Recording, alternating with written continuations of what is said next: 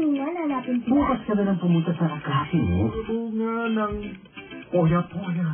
Mabang pakiramdam. Kailangan makabalik mo na ako sa kalahati pa ng katawan ko. Bakit? I don't like bombs. Sophie, ako na ulit nasama sa'yo. Kanina po ay nalaman natin kung ano ba talaga yung storya ng Dayo. Ngayon man, papakilala ko sa inyo ang mga bosses behind the characters of Dayo. Mind you hindi lang itong mga ordinaryong talent. Mga bigating celebrities ang nag-dub para sa pelikulang ito. Gusto niyo sila makilala? No problem. Dinayo na namin sila isa-isa para sa inyo. Lovers kami dito, lovers. Mag-asawa kami. Lola, Nita. Nita, oo. Ako si Lolo Myong. Kung ating mga 70 years old, ito naman yung husband ko, si Myong, na matanda na rin. Masaya sila, masayang pamilya. I play Nano. May pagkayoda siya. May wise. May moods rin siya. May pagka-eccentric, cantankerous ng konti. Pero, in other words, a loving father figure, authority figure. Ganon. Basta't malinis ang iyong hangarin at may tiwala ka sa iyong sarili. Ako si Vicky or si Yaya Langal. Ako yung yaya ni Ana. Na bonggang-bonggang mali-mali na yaya na super-duper loyal. Ganon. Uy, anak naman pala ka ng manananggal kang anak ka eh. Saka nagpupuntang bata ka, ha? Naku, kinakabahan tuloy kami sa'yo. Akala namin kung napano ka na. The character I play is isang manananggal na ang pangalan ay Jo. Si Jo ay napakalaking manananggal. Parati niyang kasama si Toti and si Vicky na dalawang manananggal rin. Pero kahit siya yung pinakamalaking manananggal, siya yung pinakaduwag sa kanilang lahat. Maliit ang kanyang boses at medyo bingi siya. Hoy! Ay, Toti, may sinasabi ka ba sa akin? Dalawa yung binotis ko dito sa Dayo.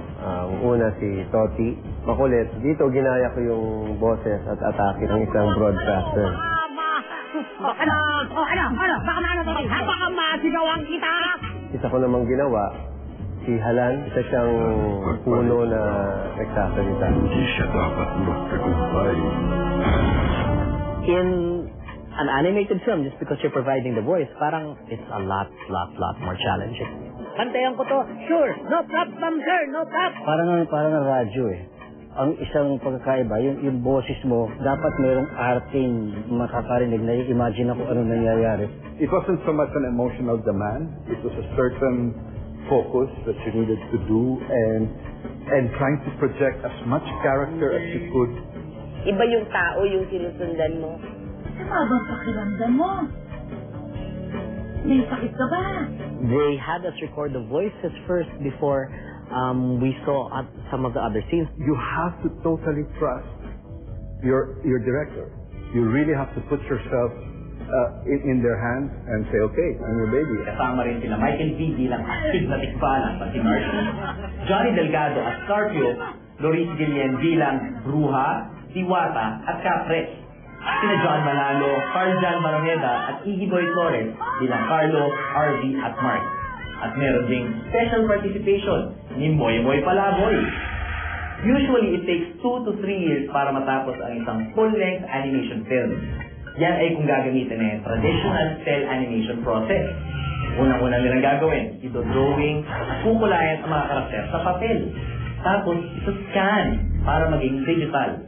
Pagkatapos nun, ay saka lang pwedeng i-edit ang pelikulang ito. Pero dito sa Dayo, sa mundo ng Elementalya, ay gumamit tayo ng state-of-the-art technology na ginagamit na nila sa Hollywood at sa Japan. Kalayan mong yun. Kaya ang actual process ng paggawa nitong movie to, 1 year lang. Wala pang papel at scanner.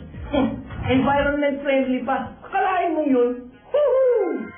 In working on a full digital animated feature, there is no set standard, there is no business model to follow.